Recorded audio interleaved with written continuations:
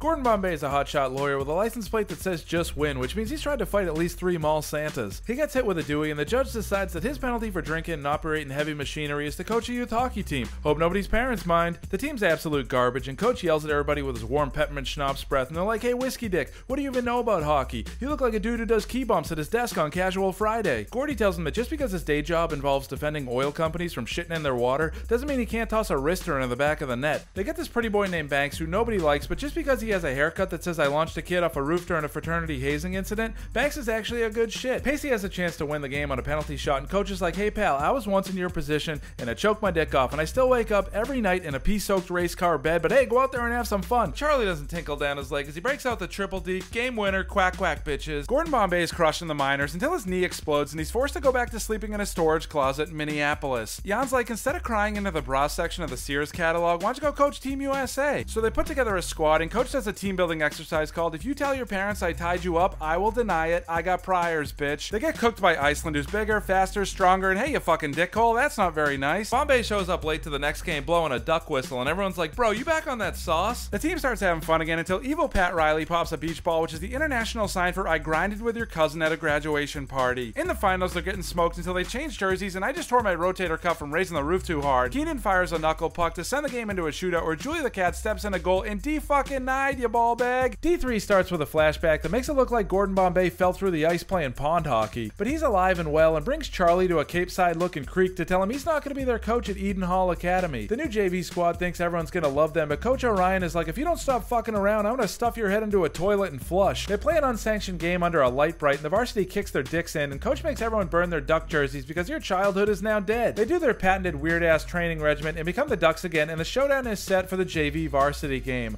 Coach slaps the C back on Charlie's chest, which gives him the superpower of cutting through the defense and leaving Goldberg, yes Goldberg, to snipe the game winner. Gordon's work is now done and the only thing left for him to do is to take off his ankle monitor and absolutely annihilate his hotel minibar.